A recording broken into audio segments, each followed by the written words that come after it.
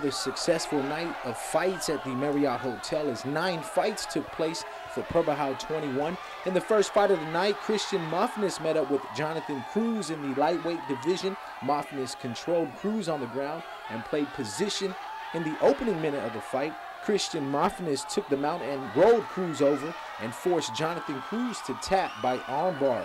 Benny Menglonia and Arthur Pareto took to the cage next in the only heavyweight fight of the night. Menglonia looked good on his feet with his stand-up, and when the fight went to the ground, he took his time and looked to be the more experienced of the two. Benny Menglonia earned the first-round win by armbar. Jay Duenas went straight to work against Ignacio Leon Guerrero. Duenas pressed the action and landed a shot that put Leon Guerrero down. Jay Duenas stayed on top of Ignacio Leon Guerrero and landed several unanswered shots that forced referee Tony D'Angelo to call the fight in the first round. Junar Jesus faced Enrique Concepcion in the 140-pound division. Jesus fought hard for the takedown, and after a quick exchange, Junar Jesus was able to work Concepcion against the cage and eventually get the takedown. Jesus landed some punches to soften up Concepcion and get his back to force him to tap by rear naked choke as the first round came to an end. Don Rossa and Jay Tyrant squared up in another lightweight fight.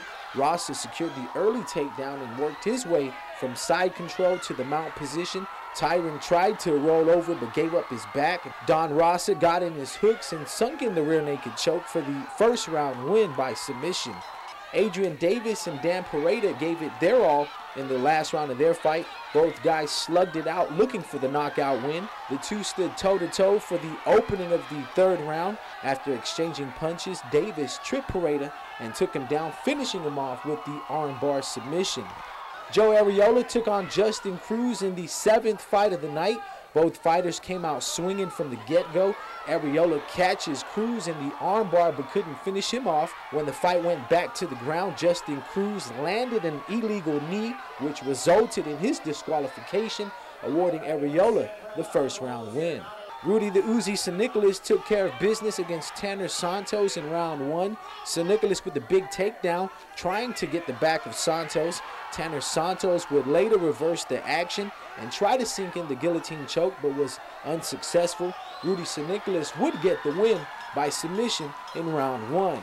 Ryan Tovez and Joshua Cruz took to the cage for the last fight of the night. Cruz put Tovez against the cage in the second round and landed some shots as Tovez covered up. In the third and final round, Tovez was able to use his height to his advantage and keep the distance against Cruz, landing punches and kicks from the outside. After 3 rounds, Ryan Tovez picked up the unanimous decision win.